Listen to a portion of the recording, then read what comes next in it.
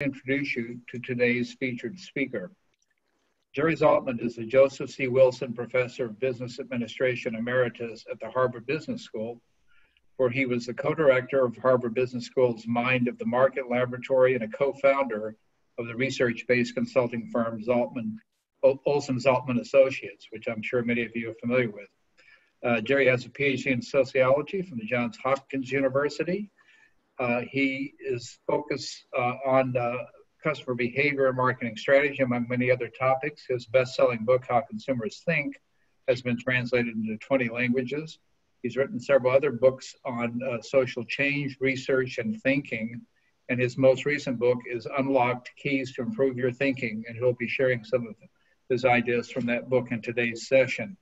Jerry received the Chef Foundation Gold Medal Award for exceptional contributions to marketing scholarship and numerous awards from the Association of Consumer Research, the Advertising Research Foundation, MIT, and the American Marketing Association's Charles Parlin Award for his lasting impact on the field of market research. So it's really a pleasure to have a good friend of MSI and a very interesting thinker, Gerald Zaltman, today to share his thoughts about what it means to have an open mind in marketing. Jerry?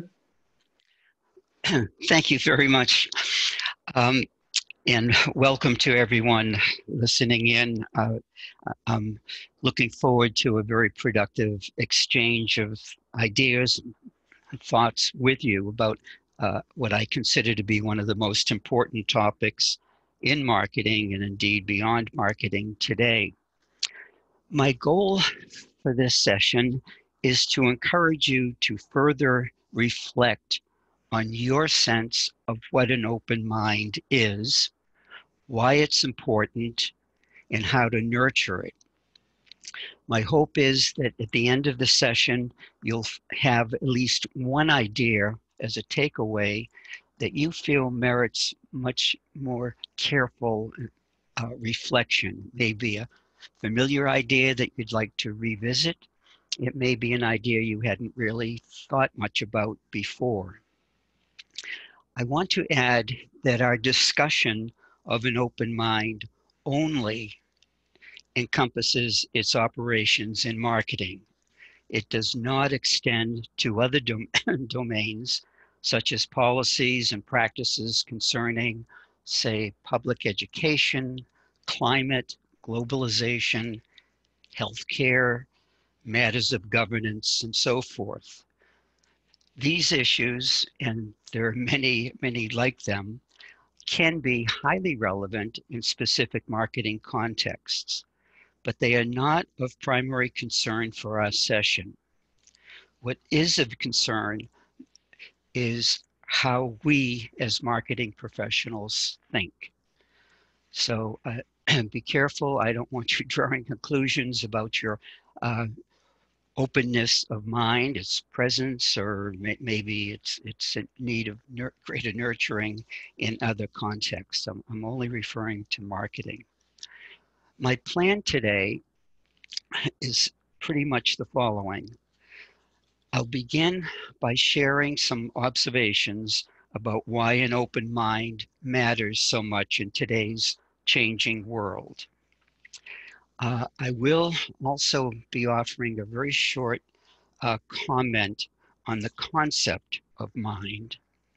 From there, we'll proceed to a discussion or a review of 7 elements that characterize an open mind. I will single out one of these to highlight in terms of some of its underlying dynamics. And I'll do that simply to illustrate with that one instance how all of the elements share very deep grounding in the behavioral sciences. I will also be identifying several threats to each of these elements of an open mind, and then spend some time on a particular approach for addressing some of these threats. I also would like to invite you to share in the discussion session toward the end important qualities of an open mind that you feel I've omitted. I think all of us would love to hear those, and would also like to hear about any particular techniques you've found for acting on any of these elements. So let me continue. Why does an open mind matter? To begin with, I think successful marketing management involves two things. It involves envisioning improved relationships with key stakeholders, customers, of course, being prominent amongst them, and then bringing these relationships to reality. Your ability to envision better relationships, or what I think of as the right thing to do, and bring them to life through deploying various resources, which I think of as doing the right thing, requires an open mind. As a consequence, I think a fair argument can be made that an open mind is both your and your firm's most valuable asset.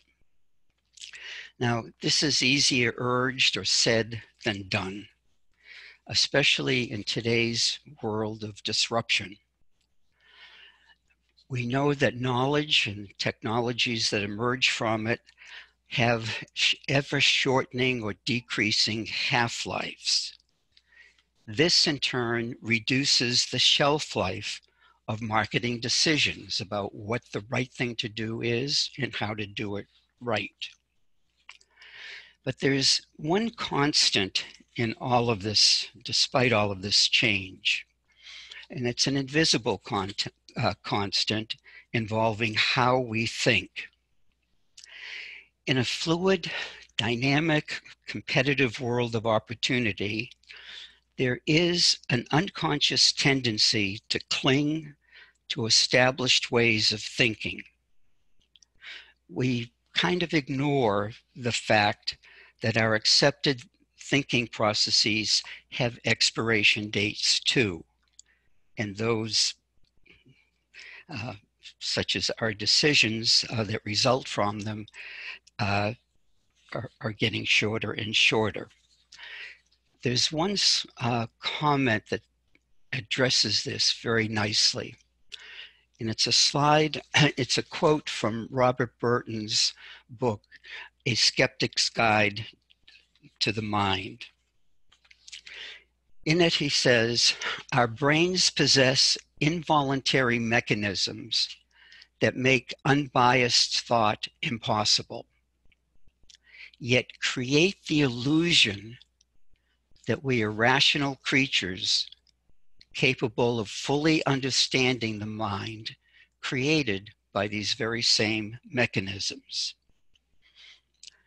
The basic message here is that unconscious processes foster the conscious experience we understand how it is we think. And that's a very sobering thought. It is likely, in my judgment, through my experience, that the more challenging marketplace disruptions are, the more we fall prey to the illusion or perhaps fallacy that we must also, therefore, be automatically processing and adapting our habits of mind or ways of thinking. But facing new facts does not automatically adjust or adapt how we think about them, especially when we need to act quickly.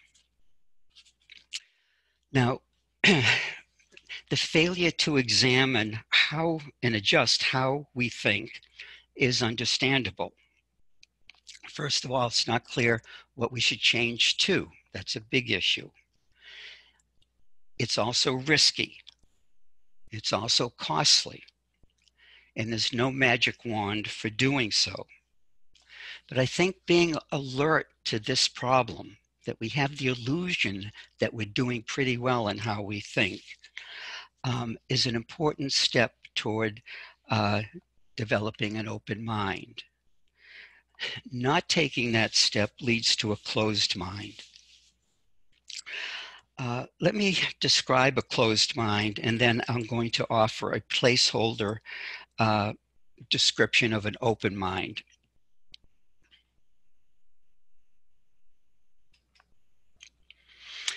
A closed mind is confident in its operations.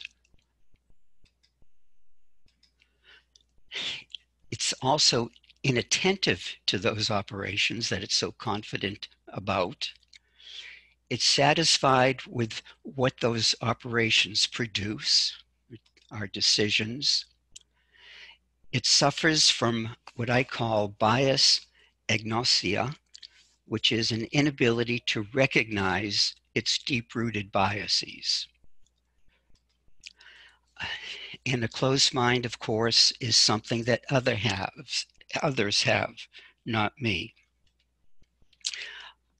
I'll note that a closed mind is also energy efficient, but it also fails faster. This is in contrast to a closed mind. And this is just a placeholder definition because we are very shortly going to have a more extended treatment of it.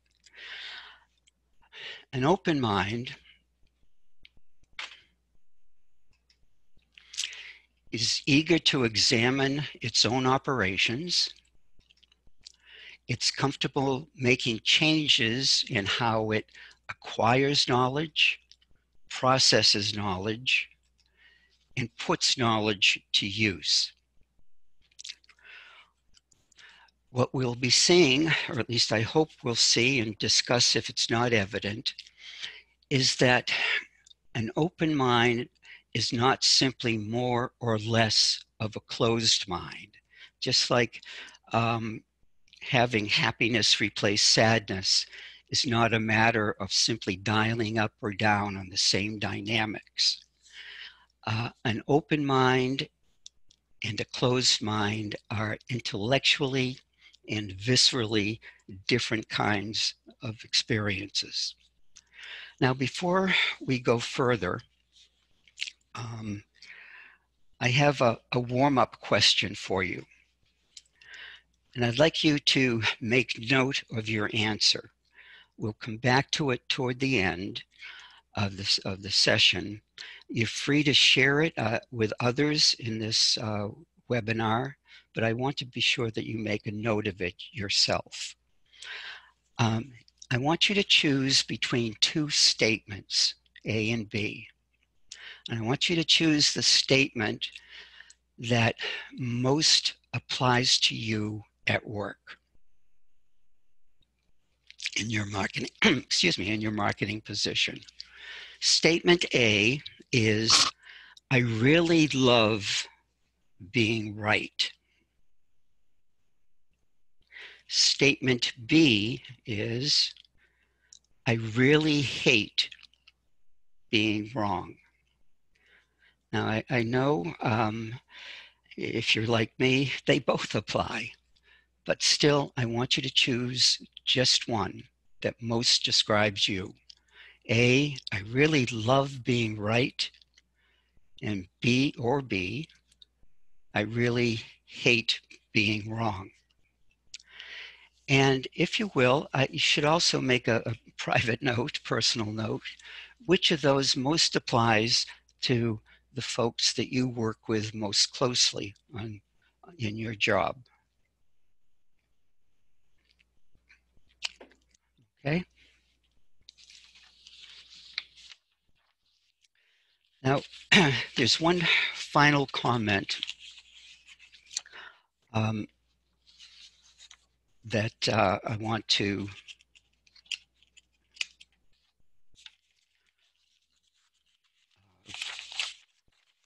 make about the mind. And a good launching point is this quote from Lisa Feldman Barrett, How Emotions Are Made. Professor Barrett, I think, is maybe the foremost thinker one of the most thoughtful people in any event, regarding emotions. And here she's referring to the human brain as a master of deception. It creates experiences and directs actions with a magician's skill, never revealing how it does so, all the while giving us a false sense of confidence that its products, our day-to-day experiences, reveal its inner workings. This is very much in accordance with the quote I gave from Dr. Burton. The basic message here is simple. Our minds are too clever to be trusted. And that applies to the point I made earlier about having the illusion that when we encounter new facts, there's a tendency to think that we're adjusting how we think, as opposed to what it is we think about. Now, the observation I want to make generally, and that this slide prompts, is that nobody really knows what a mind is. And I know what an open mind is, but it's not clear to me just what the mind is that's open, what that entity is. And this is something that is broadly shared in the mind sciences. So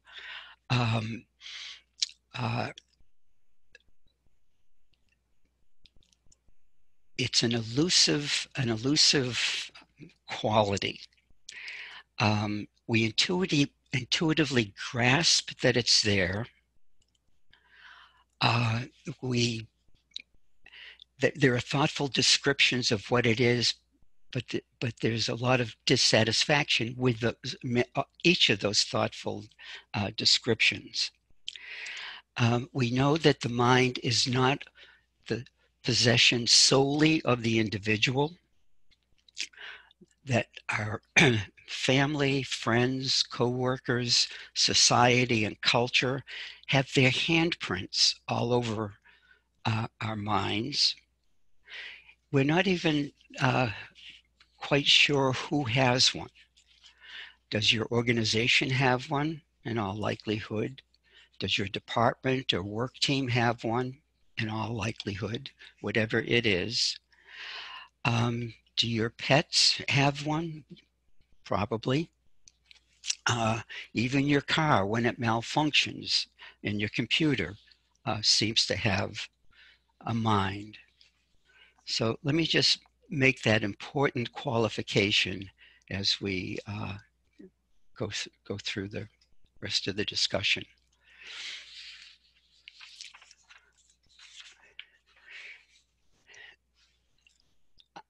I'd like to think of an aha spa as a place where you can create, nourish, change, reshape, explore your thinking. It could be a physical space, it could be just a mental state, if you will, a brain state. But it's a moment, or a moment that's created by some context that allows us to imagine and think. I have a colleague, Manjit Yadav, who thinks of an aha spa as a thinking space where venturesome but practical ideas arise. And he calls this an expansive thinking space. This is the domain, this is the residence of an open mind. And who are the residents of this aha spa, this open mind? There are 7 that I'm going to feature today. The first one I'll discuss in a somewhat more extended way. The last 2, the error sensing and question sensing, I'm going to illustrate in some detail. But the important observation here is that they do not exist independently of one another. In fact, the proper functioning of any one of these elements requires the presence of the others, and perhaps those that you would like to add that I haven't thought to include or know about.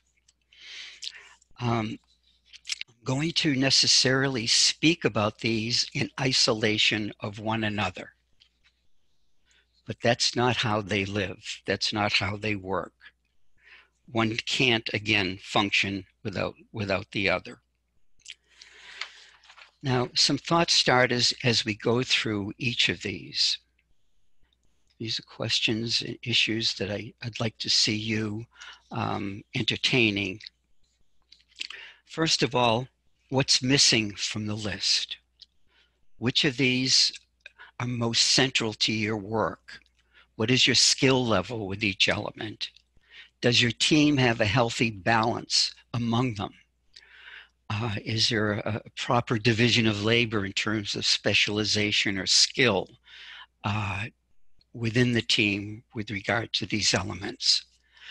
Importantly, what organizational practices impede or encourage specific elements? What about your external knowledge providers? How open are their minds, and do they supplement those elements that that might be least well developed so far in your own company? Do some qualities get in the way of one another? How do you practice each of these qualities? And how does your answer to the question about feelings of being right versus wrong affect how you engage with or experience these and other qualities? So let's move on now to the factor of wide cognitive peripheral vision. This is the ability to recognize relevant content in dissimilar fields. It involves having ready access to missing expertise through perhaps a network of people in and out of your firm. It also requires having intrinsic interest in other fields, as well as the ability and willingness to use analogy and metaphor, as we'll see in just a moment.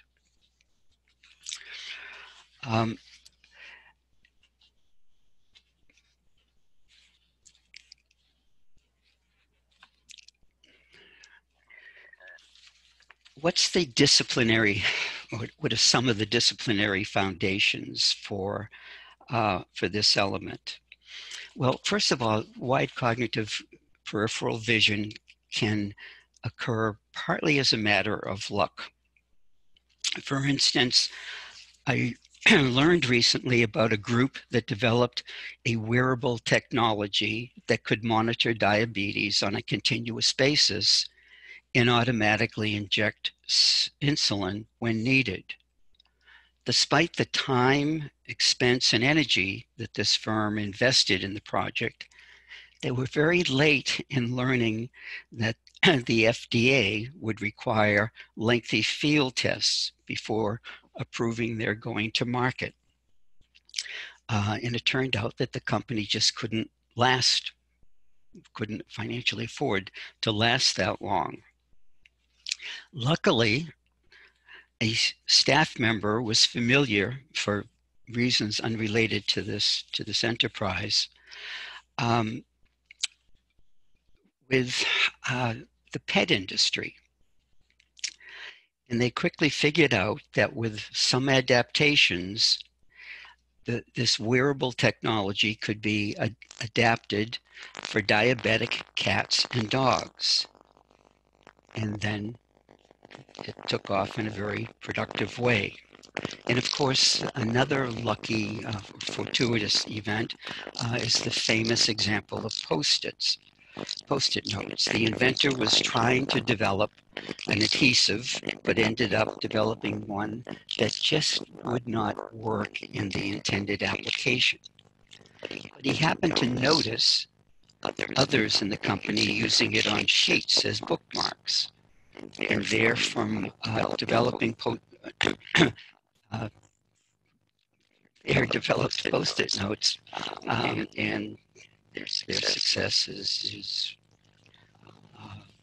well known. Another inventor just might not have noticed or been observant of the bootleg uses of the adhesive that colleagues were making. Now, such cognitive peripheral isn't us something to rely on. It's not as dependable as it might seem. The principal reason for that is in general, we have very limited attention budgets. There was an article in a publication last month coming out of the Harvard University Educational School on attention. And it was found that they reported on yet another study. Jerry, Jerry, excuse me, this is Earl at MSI. We're getting some echo and feedback on your mic there. It just began about 30 seconds ago. Okay. Let me adjust the microphone. Is that still happening? Yes, unfortunately. Not quite sure.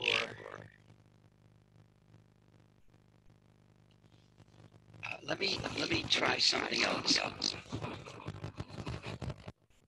Earl, does this still produce the echo? Yes, unfortunately. Try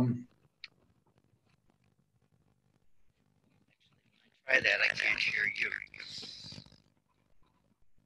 Can you hear us now? There's still a bit of an echo. Try again now. All right. Do you hear? Does this help? No, we're still getting the feedback.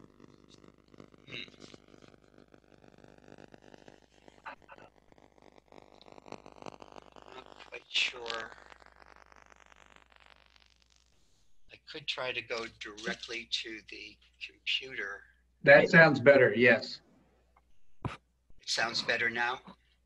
Yes, thank you. Okay.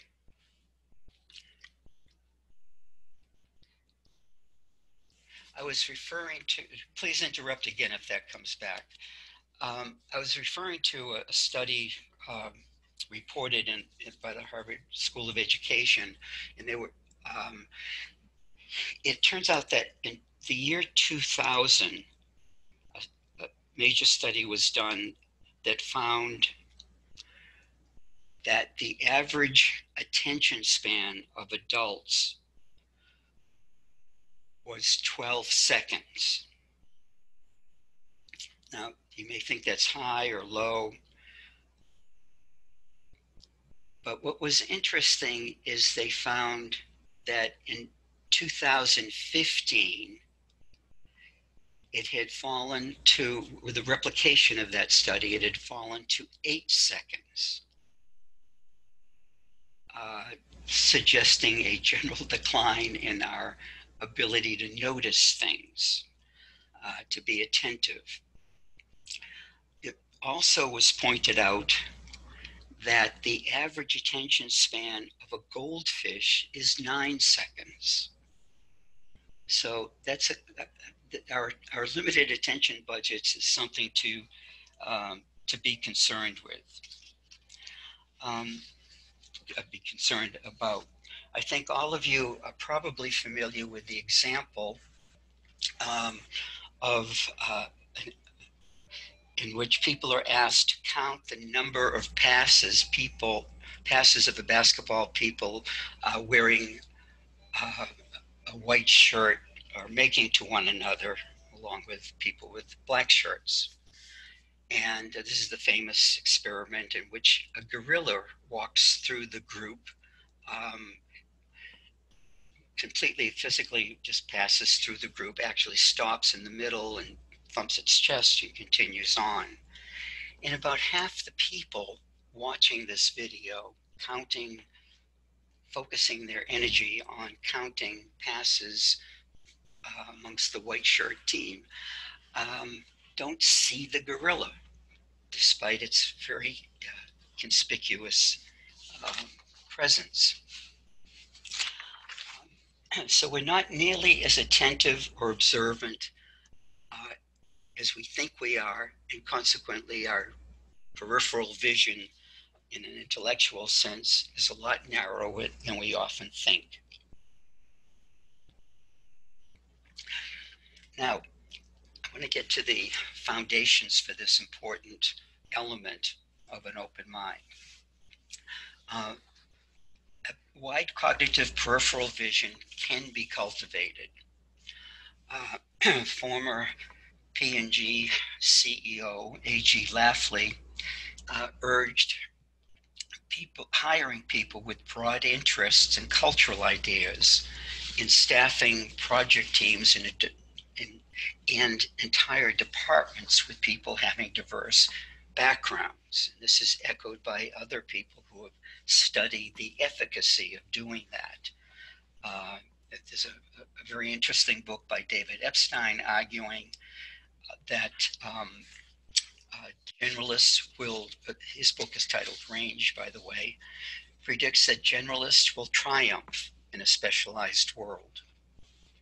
And a similar argument is made by Frank Nagel in a just recently published article in the January issue of Strategic Management Journal, arguing that a jack of all trades is an extraordinarily valuable character to have around in a business context. Now, how does this work? Getting into a little more detail. Try to recall an occasion when a friend or a colleague was describing an experience, say about service in a restaurant. The odds are very high that their story brought to mind an experience of your own. It might have been one that occurred a long time ago and that you haven't really thought about since. Moreover, it may only vaguely resemble the one your friend is describing now.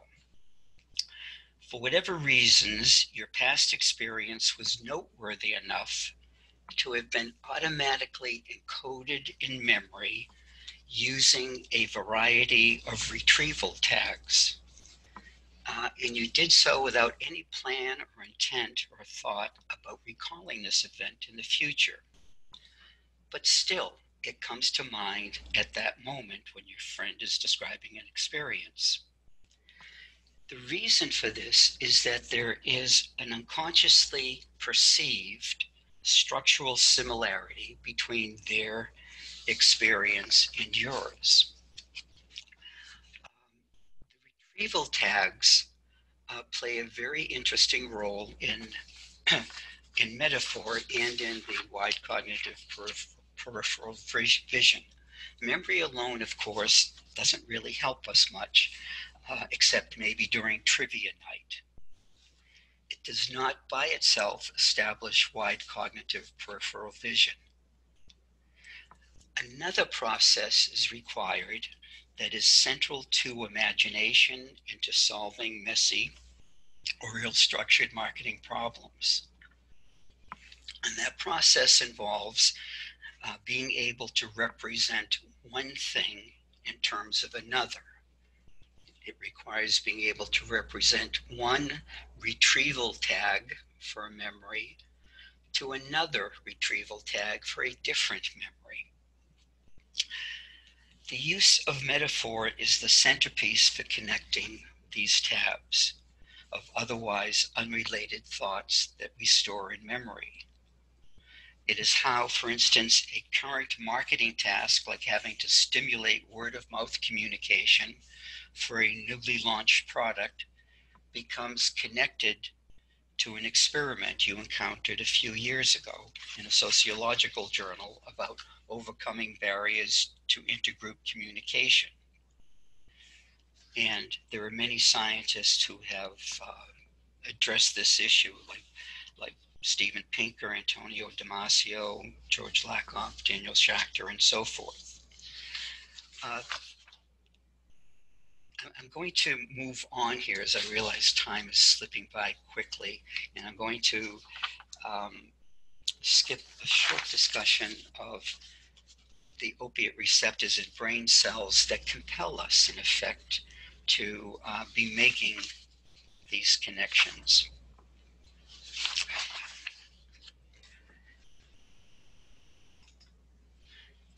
Another element for having wide cognitive, for having an open mind is embracing ignorance. Ignorance is necessary, absolutely necessary to imagine. It's where knowledge comes from, actually. It can't come from anywhere else. It provides the empty spaces for our imagination and creativity to fill in. It defines what it is we need to picture, the kind of thing we need to picture that isn't present in current thinking. In short, knowing what something is requires knowing what it is not. Ideally, we respond to ignorance by seeking a verifiable conjecture. Without ignorance, without valuing ignorance, we can't move beyond that, beyond current knowledge. So, what does ignorance entail? It means being comfortable with the fact that there may well exist knowledge you haven't discovered yet. It may consist of being comfortable knowing that you've accepted something as relevant when in fact it may not be. That something you believe is sound may be in fact in error.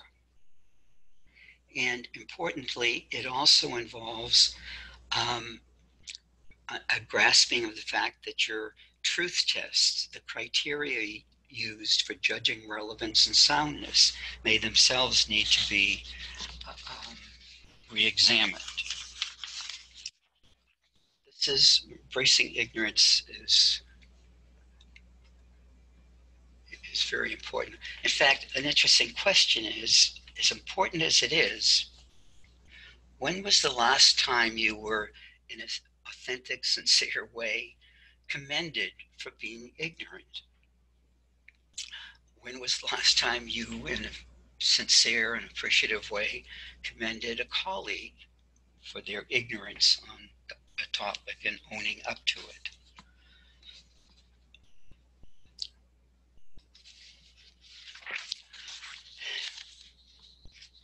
Another important element is what I call, what I think of as wisdom. Now, there is an abundance of meaning attached to this term. It's an attitude of intellectual humility. It's finding strength in doubt. It's an acknowledgement. It involves acknowledging the short half-life of knowledge and the short shelf life of the validity of your decisions. It notes too, accepts the fact that uncertainty is unavoidable. In effect, it requires a Goldilocks balance between confident knowing and constructive doubting. I think a wise person always has a grain of salt available. And I'm not referring to the person who's a yeah, but who's always dismissing things. Another important ingredient in an open mind, and I hope you're keeping kind of an internal score as to how well you do and don't do, how much attention you give or fail to give to these elements. This dimension of absorbing uncertainty is an interesting one. It involves really not letting the perfect be the enemy of the good. It means being comfortable with incomplete information in the fact that outcomes may be unclear. It involves being able to, willing to explore ideas and issues, not knowing exactly where they're going to lead. There is an importance of a willingness to make leaps of faith. And in my experience, the more important a decision is, it tends to be that also the case that the bigger the leap of faith that's required. It most certainly involves using imagination to fill in the blanks of uncertainty, accepting the cost of changing your mind, and tolerating paradox.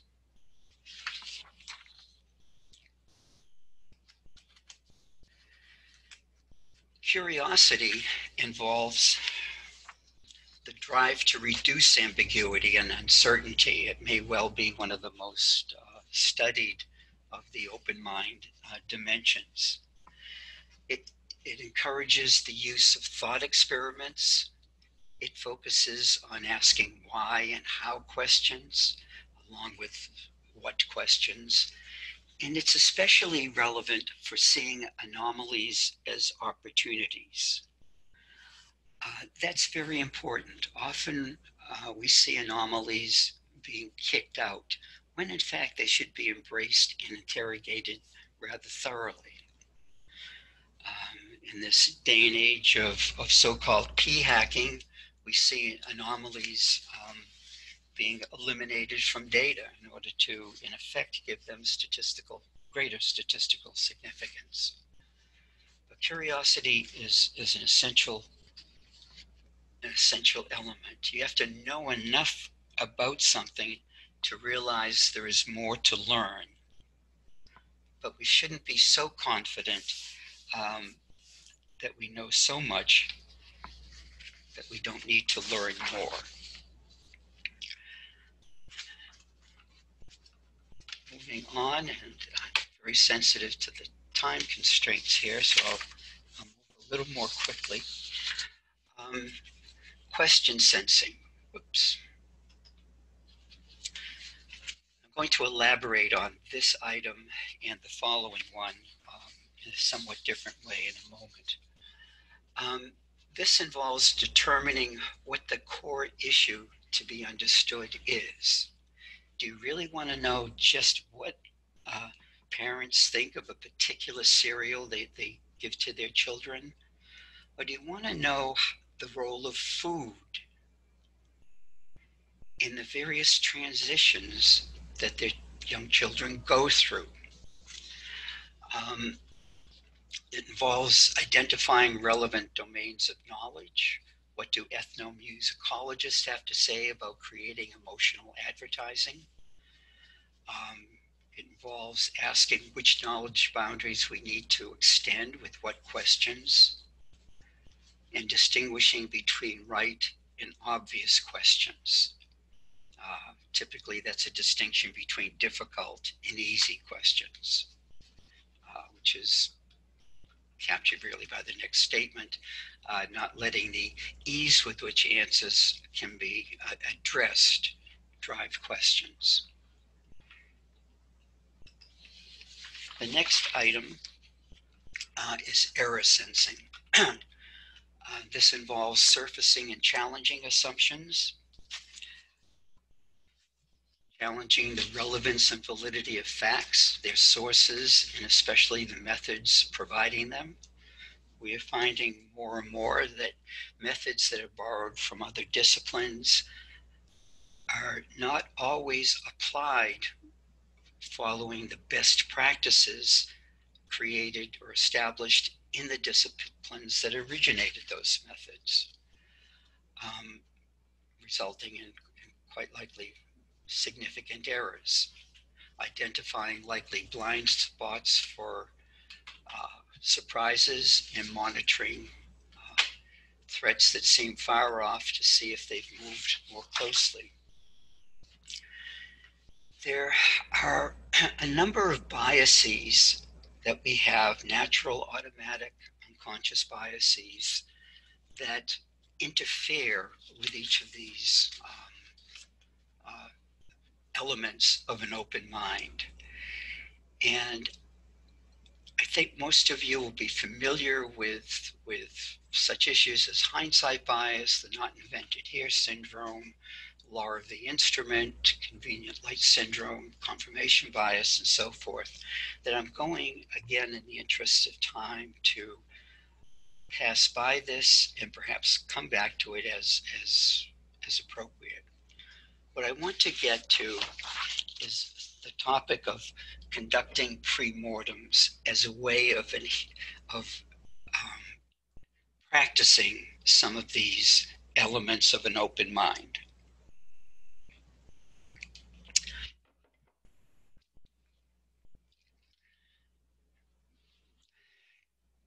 This question was put to me recently by a help desk for a major software supplier. I'm not going to comment on who it was, but if I've received it, it's possible that in time, at some point in time, you might have seen it as well. There, as I said, a couple of problems with this.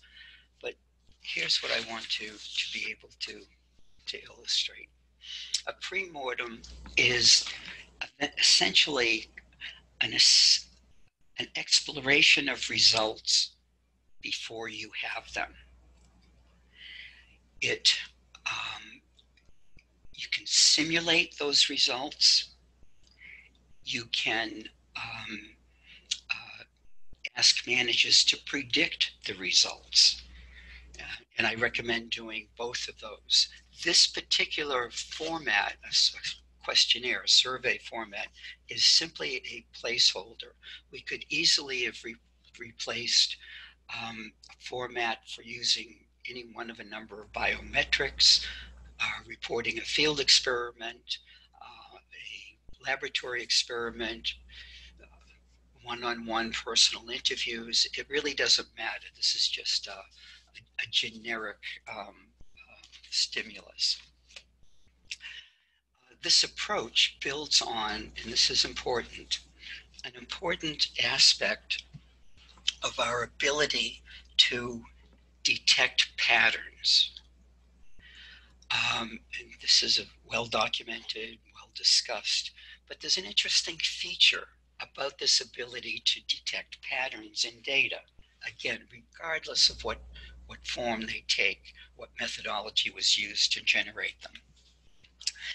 This special quality is that we are uniquely engineered to detect patterns, actively engage in pattern seeking, even when we know the data are fake, are false. The truth value of findings, the fact that they're simulated or forecasted or guessed at, does not seem to interfere with our innate tendencies to make sense of things. Let's continue here. Let's say this is, a question that you're wrestling with. And Earl, I'll try to wrap up quickly here. Let's say that, first of all, that A, B, and C are results. Let's ignore our simulated results. And you present this to a team of managers. What if you had answer or response A was the modal response? What would you need to know? What other questions would you wish you had asked to be comfortable with that finding? What if it was C was the result? This is probably where it's more compelling. What would you need to ask? What question would you need to ask if that was the result? Again, ignore the dashes.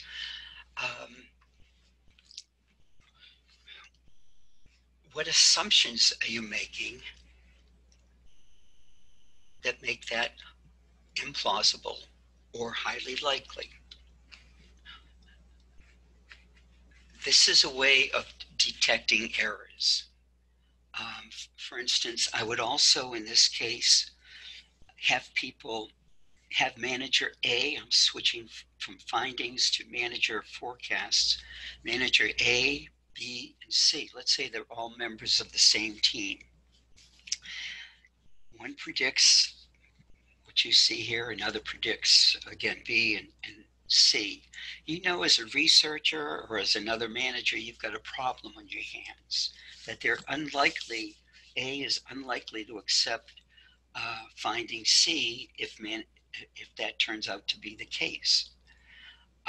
What are the different assumptions? Are they in conflict?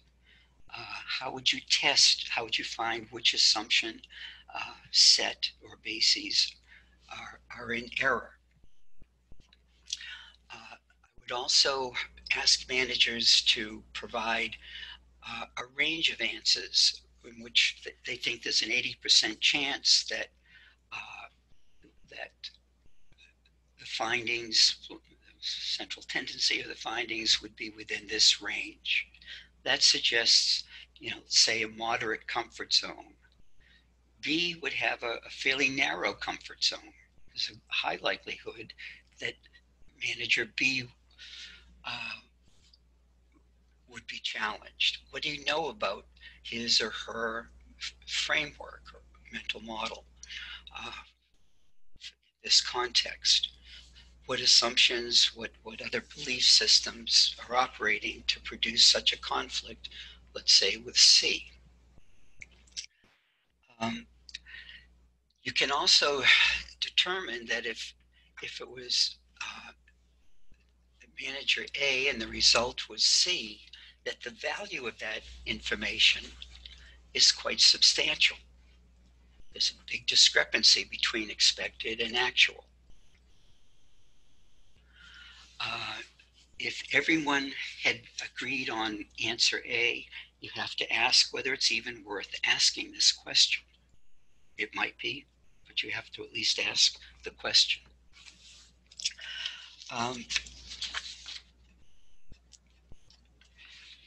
There are other observations. You can play with statistical significance, but the main thing is to make friends with two characters. A clairvoyant who can see the future and can imagine what if the clairvoyant sees C as an outcome versus A as an outcome. How would you change your research? Even the research question or even the research method. The wizard is someone who fixes problems. What's the problem that would have to be fixed in case C versus case A? And are we gathering the relevant information that would enable us to take those actions? I'm going to stop here because I sense I'm running out of time. And I would love to hear from others in the audience. Yes, thanks, Jerry. That's great. I wanted to mention to the audience that Jerry has graciously agreed to share a version of these slides with the audience. You'll be receiving an email within a couple of days following up on the webinar. You'll be able to access those slides to see the more detail. We do have an interesting question, Jerry, just enough time maybe for you to respond. Diptimon sort of pointed out maybe an ambiguity, if you will, between or a tension between curiosity as seeking to close ambiguity or resolve it, and the need to be open to ambiguity. Those seem to sort of work at cross purposes or be in tension with each other as goals. And I just wondered if you would care to reflect on that. Keeping an open mind is one thing, but at some point you do want to resolve ambiguity and maybe make a decision. Right. So, yeah. Wait. I think that, and perhaps I made an error in how I sequence these. And that could be what leads to the question. when I say be comfortable with ambiguity, I mean see it as a friend. See it as a positive thing. There is ambiguity. Don't deny it. Don't minimize it or misinterpret in order to feel more certain. Because I think ambiguity is what gives rise to curiosity. So perhaps ambiguity, being comfortable with ambiguity, is the parent of curiosity. And if I suggested through my sequencing or other comments that those are conflicting states, I'm glad someone pointed that out, because I don't believe they are. You can't be curious without being puzzled. I think that's a great response, and I would agree. I think it tends to be a kind of a dialectic. You move from one to the other, and then your new certainty becomes hopefully the basis for new ambiguity, new curiosity. I'm afraid, however, that is all the time we have for the Q&A, but thank you again, Jerry, for a great exposition of your thinking here. There is more information in his recent book. I'm sure many people will want to check that out. I also want to, again, remind you, we'll be sending a follow-up email with links to the slides that Jerry presented. And if you have additional questions, you can reach him at gzaltman@hbs.edu. I'm sure he would love to hear from you. And I want to remind the audience that since 1961, nonprofit MSI has brought together the best minds in marketing from major corporations and top business schools around the world to improve business practice by applying science to marketing's biggest challenges. So again, thanks to Jerry and thanks to the audience. Thanks for attending, and we hope that you will join us for our next lunch lecture at MSI webinar soon.